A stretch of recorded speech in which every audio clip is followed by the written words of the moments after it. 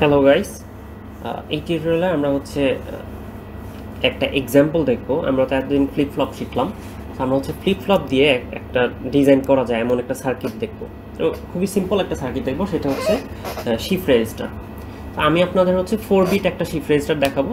আপনাদের 6 bit, 12 bit, 18 bit এরকম আঁকা লাগতে পারে আর ডিজাইন করা লাগতে পারে, এবং জাস্ট একটার পর একটা অ্যাড করে দিলেই হয়ে যাবে আর কি। এটা সার্কিটটা দেখলেই বুঝবেন যে খুবই সিম্পল। ঠিক আছে, আমরা যেটা শিখবো সেটা হচ্ছে শিফট রেজিস্টার।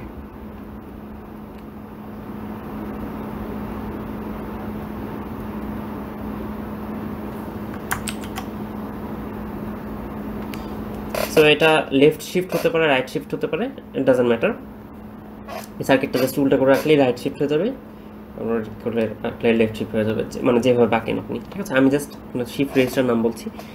ওকে, সো শিফট রেজিস্টার কাজ হচ্ছে যে একটার পর একটা ডেটা, মানে ধরেন যে একটা ফ্লিপ ফ্লপ আছে, একটার পর একটা ডেটা পরের ফ্লিপ ফ্লপে যাবে, এরকম আর কি ব্যাপারটা।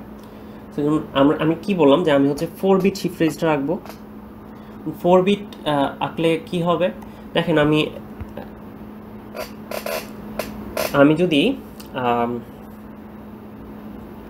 4 বিট আঁকবো এটা বললাম। এখন আমি দেখেন যে আমরা তো ফ্লিপ ফ্লপ শিখেছি, রাইট? একটা ফ্লিপ ফ্লপে কত করে বিট স্টোর করা যায় আমরা অলরেডি জানি। একটা এসআর ফ্লিপ ফ্লপে 1 বিট স্টোর করা যায়, একটা জেকেতে একটাই বিট স্টোর করা যায়। ঠিক আছে, একটা বিটে আপনি মডিফাই করতে পারেন, বাট 1 বিটই স্টোর করা যায়। ডি এবং টিতে একটা বিট স্টোর করা যায়। আমরা যে শিফট রেজিস্টারটা আঁকবো সেটা হচ্ছে আমরা ডি ফ্লিপ ফ্লপ দিয়ে আঁকবো। ঠিক আছে, using D flip flop.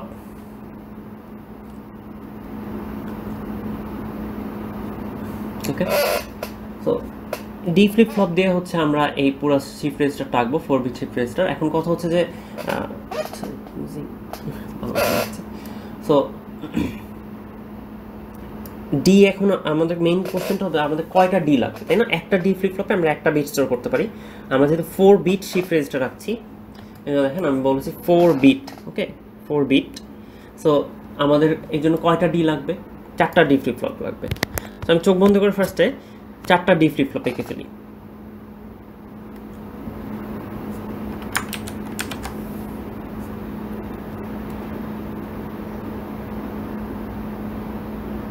So এটা একটা, দুটো, তিনটা, 4টা। এই 4টা ফ্লিপ ফ্লপে 4টা বিট স্টোর করতে থাকবে। ওকে,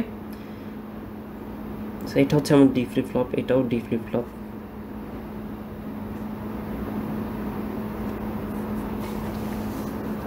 এটাও ডি ফ্লিপ ফ্লপ। ওকে, এটা হচ্ছে আমাদের 4টা ডি ফ্লিপ ফ্লপ।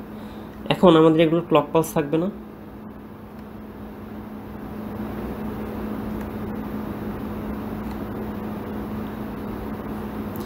সেইগুলো হচ্ছে আমাদের ক্লক পালস।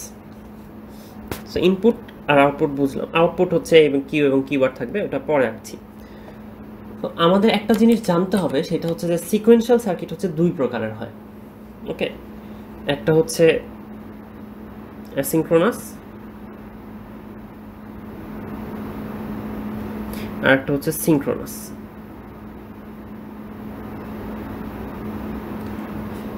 অ্যাসিনক্রোনাস এবং এগুলো অলরেডি আপনারা আইসিটিতে পড়ে আসার কথা।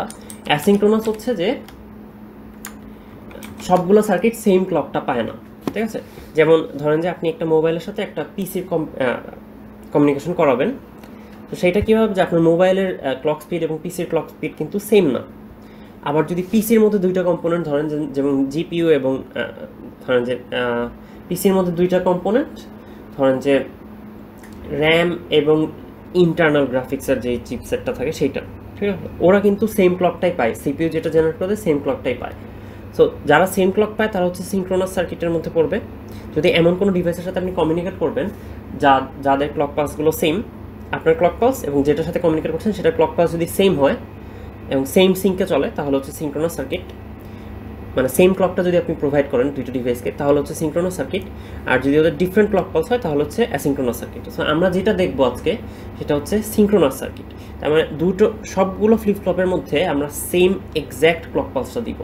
ওকে, সো এটা সবাই সেম ক্লক পালস পাবে।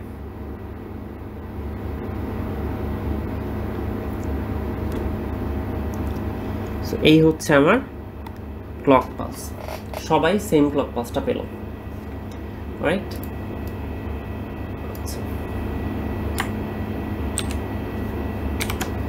ওকে, এখন আমাদের যেটা করতে হবে যে দেখেন আমাদের কিন্তু আউটপুটগুলো আঁকা হয়নি। তো শিফট রেজিস্টারে কীরকম আউটপুটগুলো, একটার আউটপুট অন্যটার ইনপুটে যে যোগ হয়। ওকে, সো আমাদের এটা হচ্ছে আমাদের ইনপুট, এবং এই একটা ইনপুট দিয়ে আমরা কাজ করব। ঠিক আছে, এখানে হচ্ছে একটা একটা করে বিট দিব, এই বিটগুলো হচ্ছে এগুলোর মধ্যে স্টোর করতে হবে। সো প্রথম বিটটা হচ্ছে এটার মধ্যে স্টোর করতে হবে, দ্বিতীয় বিটটা এটার মধ্যে, তৃতীয় বিটটা এটার মধ্যে। সো প্রথম বিটটা এটার মধ্যে, দ্বিতীয় বিটটা এটার মধ্যে, তৃতীয় বিটটা এটার মধ্যে, এবং ফোর্থ বিটটা হচ্ছে এটার মধ্যে স্টোর করতে হবে। ওকে, এই হচ্ছে আমাদের প্রাইমারি অবজেক্টিভটা। সো আমাদের ইনপুটটা আঁকলাম আমি। এখন আমাদের ধরেন যে এইটাকে নাম দিচ্ছি হচ্ছে আমরা যেহেতু এটা ফার্স্ট আউটপুট, এটাকে নাম দিচ্ছি Q1, এটাকে দিচ্ছি Q2, Q3, এবং এটা হচ্ছে Q4। ওকে, সো ধরেন যে আমাদের 4টা ইনপুট আছে।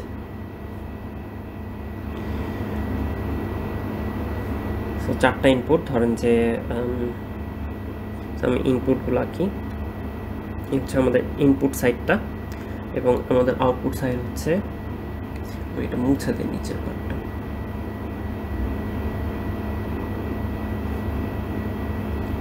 আচ্ছা, এবং আমাদের আউটপুট সাইডটা হচ্ছে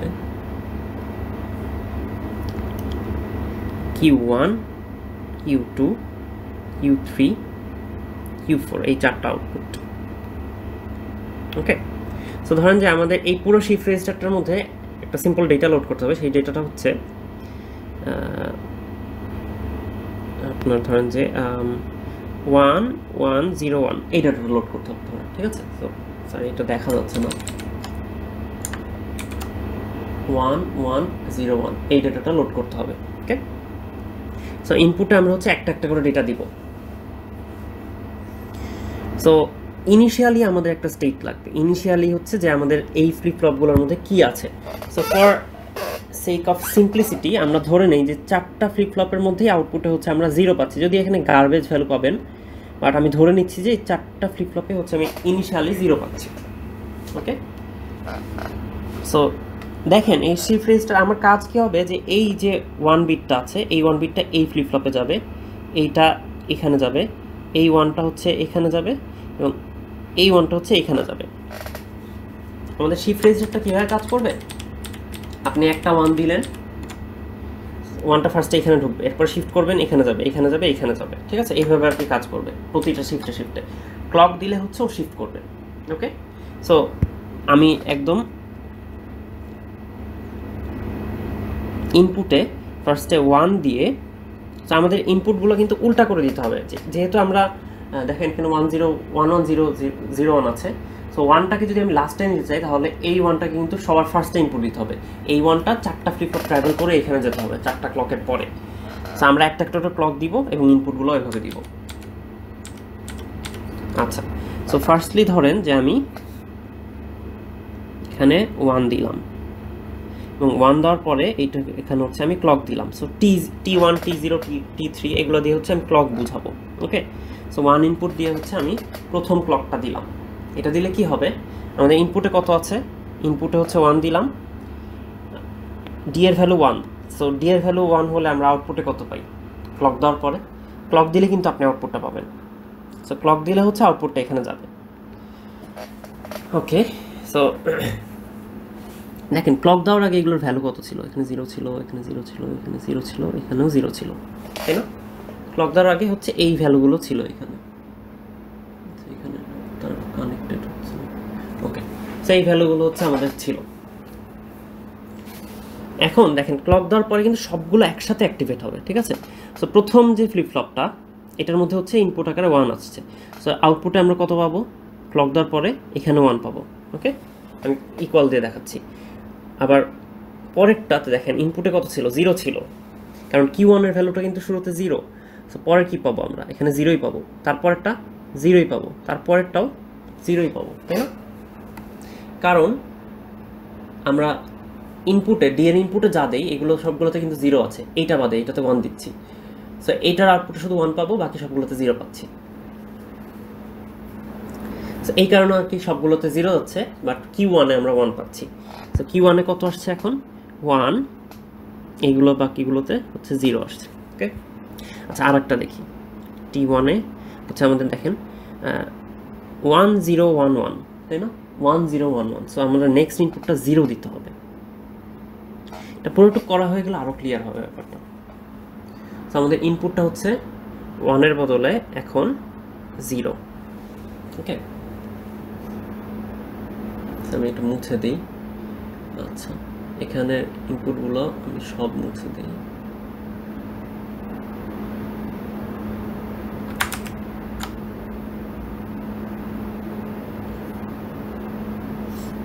আচ্ছা, সেই ইনপুটগুলো আমি আঁকি। এখানে ইনপুটগুলো কত আছে 1 0 0 0, তাই না? এখানে আমরা 0 দিচ্ছি। ওকে, সো এখন এখানে কত আসবে 0 আসবে। এখানে দেখেন এই সার্কিটটার জন্য, এই ফ্লিপ ফ্লপের জন্য ইনপুট কত ছিল 1 ছিল। সো এখানে কত আসবে 1 আসবে। এখানে কত ছিল ইনপুট 0 ছিল, ক্লক দেওয়ার পরে 0 আসবে। এখানেও 0 ছিল, 0 আসবে। সো এখানে কি হচ্ছে দেখেন 0, Q1 এ পাচ্ছি 0 1 0 0। সো এই 1টা দেখেন শিফট হয়ে এখানে চলে আসছে। ক্লক দেওয়ার পর প্রতিবারই শিফট হবে ইনপুটের সাথে সাথে আর কি। T2 তে আমি কত দিব 1 দিব, কারণ 0 1 1। আচ্ছা আচ্ছা, আমি এসব সবগুলো মুছে নিই।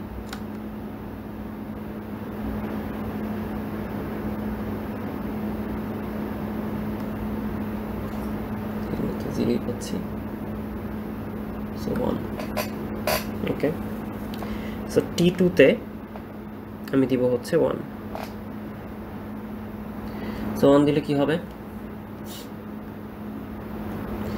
1 দিলে দেখেন এখানে 1 দিচ্ছি, ক্লক দিব, এখানেও আমরা 1 পাবো।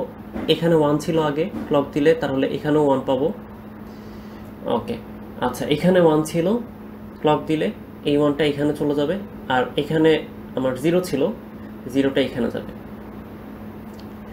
আচ্ছা, সেখানে কি হচ্ছে, ওকে সরি, এখানে আমরা ওকে Q1 এ আমাদের 0 ছিল, সরি এখানে ভুল করেছি।